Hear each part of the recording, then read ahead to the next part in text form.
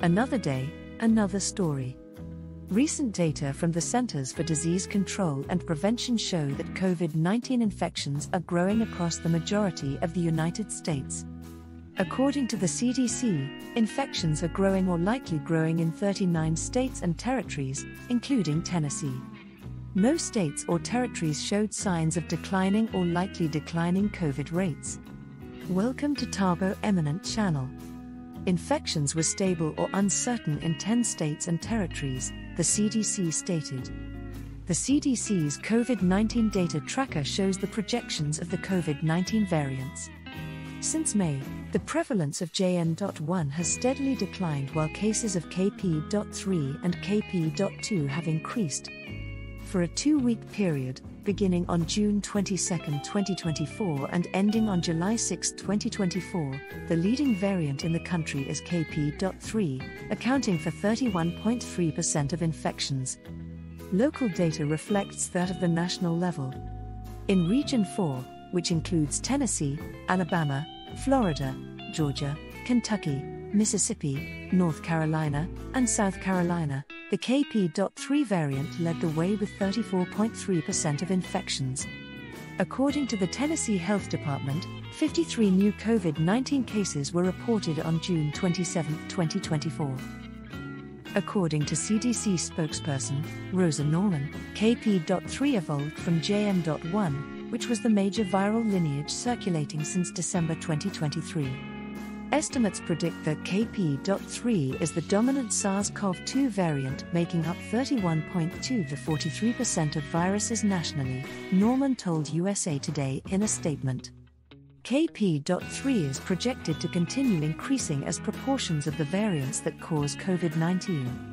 What is the KP.3 variant? According to the CDC, KP.3, as well as KP.2, are descendants of the JN.1 variant. KP.3 is part of a group of SARS-CoV-2 variants, sometimes called FLiRT variants, named after the technical names for their mutations. Other FLiRT variants have also been identified as circulating in the US, but have not yet become as widespread as KP.3 or KP.2, said the CDC. What are the symptoms of the KP.3 variant? As previously reported by USA Today, the CDC has not said if KP.3 has its own specific symptoms. Norman said the symptoms associated with KP.3 are similar to those from JN.1. According to the CDC, symptoms of COVID-19 may appear 2 to 14 days after being exposed to the virus. The KP.3 variant of COVID-19, part of the FLiRT family of variants, is currently spreading in Tennessee and across the United States. This variant has become dominant, accounting for a significant portion of new cases. Symptoms of KP.3 are similar to previous strains and include a runny nose, sore throat, fever, fatigue, body aches, and sometimes gastrointestinal issues. While the risk of severe illness is lower for most, individuals with underlying health conditions, pregnant women, and infants are at higher risk. Vaccination remains the best protection against severe outcomes. The KP.3 variant has shown a marked increase in transmission in Tennessee and beyond. This variant, like its predecessors, spreads quickly and leads to a spike in COVID-19 cases. Common symptoms include runny nose, sore throat, fever, fatigue, and body aches, with some experiencing gastrointestinal issues.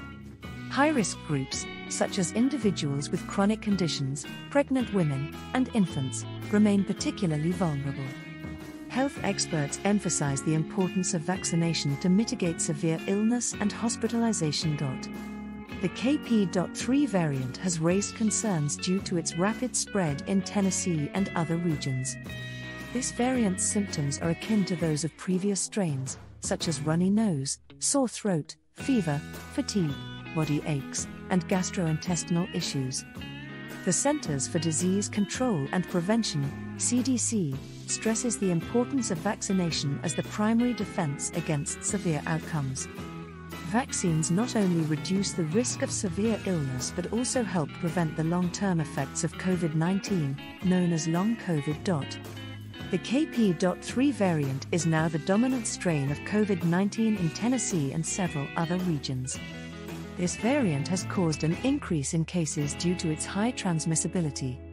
Common symptoms include runny nose, sore throat, fever, fatigue, body aches, and gastrointestinal issues.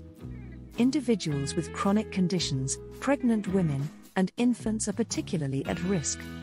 Health experts emphasize the importance of vaccination to prevent severe illness and long-term complications like long COVID.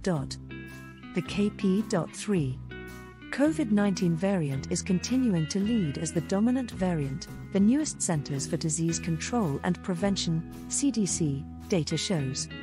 For a 2-week period starting on June 23 and ending on July 6, the CDC's nowcast data tracker showed the projections of the COVID-19 variants.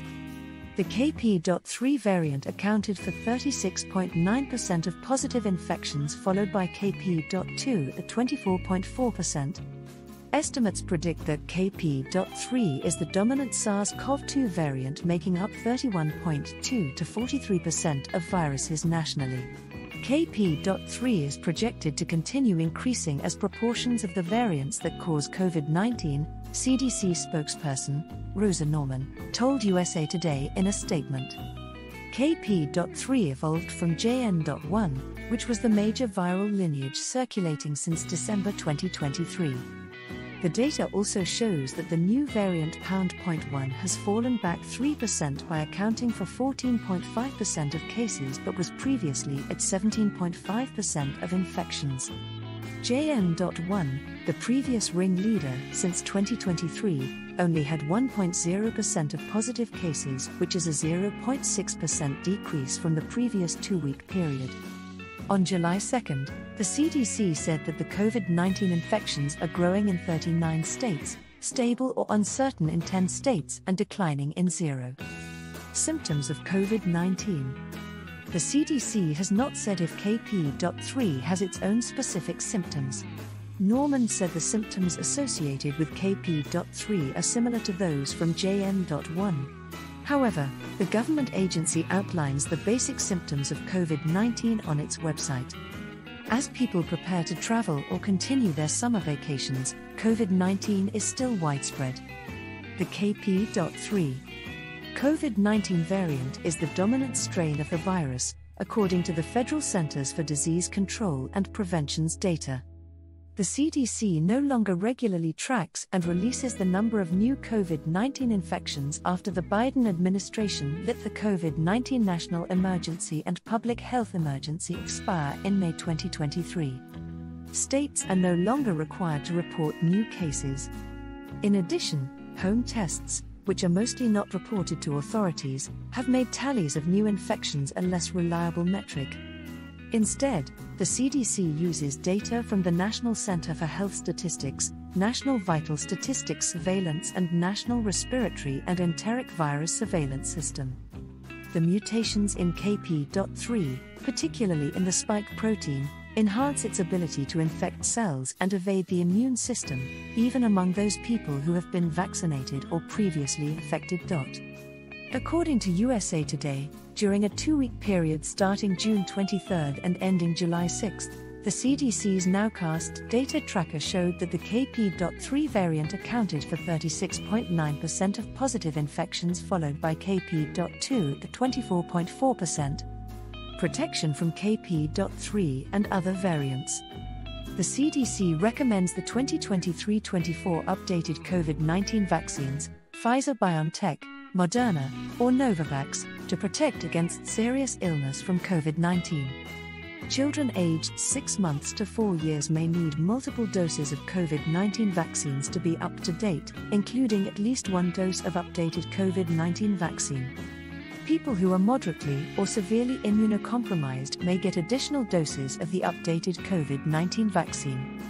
People aged 65 years and older who received 1 dose of any updated 2023-24 COVID-19 vaccine, Pfizer-BioNTech, Moderna or Novavax, should receive 1 additional dose of an updated COVID-19 vaccine at least 4 months after the previous updated dose. Thanks for watching. Request you to subscribe the channel.